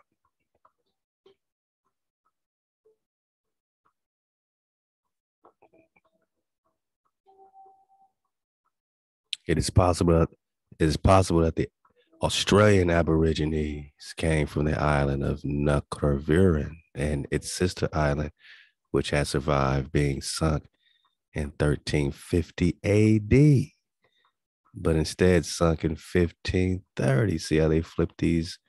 All they did was flip the 5 and the 3, 1350 to 1530. If this is so, then it would most likely demonstrate that the Little Ice Age began in 1530 rather than 1350, as these natives were naked. This would also demonstrate that 1513 Perry Reese maps showing the northern coast of Antarctica without ice was from recent sources, man. We digging on Antarctica, the Ice Age freeze over, surfing the wave in real time and putting our story together, my nugget, because the little Ice Age triggered the freezing of all Antarctica. So this little Ice Age can't be so little. And again, they're saying that several causes have been proposed. Black Death of Europe, plague, HaWah's plague, the epidemics emerging in the Americas upon European contact. Treaties, more and more war caused the Ice Age that caused the ice wall of Antarctica or Australia's, my nugget. This has been the 93rd installment of the Prester Investigation. Continue to surf the wave. We coming in hot with Anion and our Joshua flow, and continuing to connect our story in real time, man, like only we can. Talking Terra Fuego and the San Banyan River. Oh boy, it's all happening. It's all happening. Hey, Shalawam to the tribe. I'm coming in hot. Hey, for a while. Halal HaWah. Yeah, man. Hi, Amazon Queens. Khans of Kalelu, stand up. Nagaville, We on Coom Coom. We'll also be talking that Daniel L. Coom, EC, connected with the non-Ben David. You dig? Prester 94 coming in hot. Shalawam to the tribe. Stay up. Suit up. Choose up. HaWah.